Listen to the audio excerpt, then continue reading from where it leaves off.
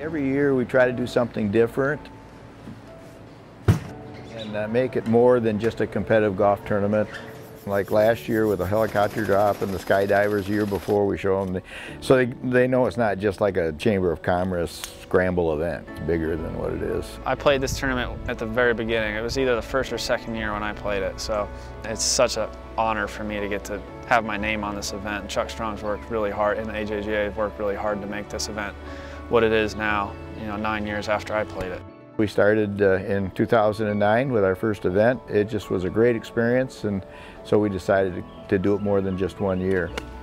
We couldn't do the event without the volunteers. We have about 100 volunteers on site. We have live scoring, we have walking scores and standard bearers, and we try to make it as much of a professional event as we can. It's just essential to have a good group of people behind you. I think the biggest thing is just being around the players and the parents. They're so appreciative of what we do, and it really gives the players an opportunity to fulfill their dreams on golf, either be at college or even the professional level.